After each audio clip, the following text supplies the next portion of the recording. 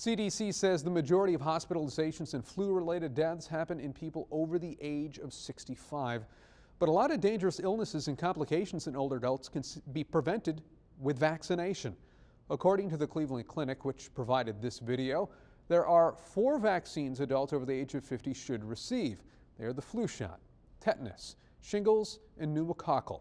Pneumonia is a dangerous respiratory illness and responsible for sending 1 million adults to the hospital every year.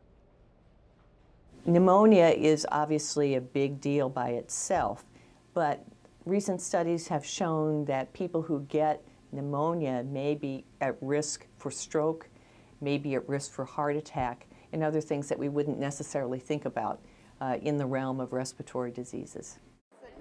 Cleveland Clinic says adults should get the flu shot every year, even if it varies in effectiveness.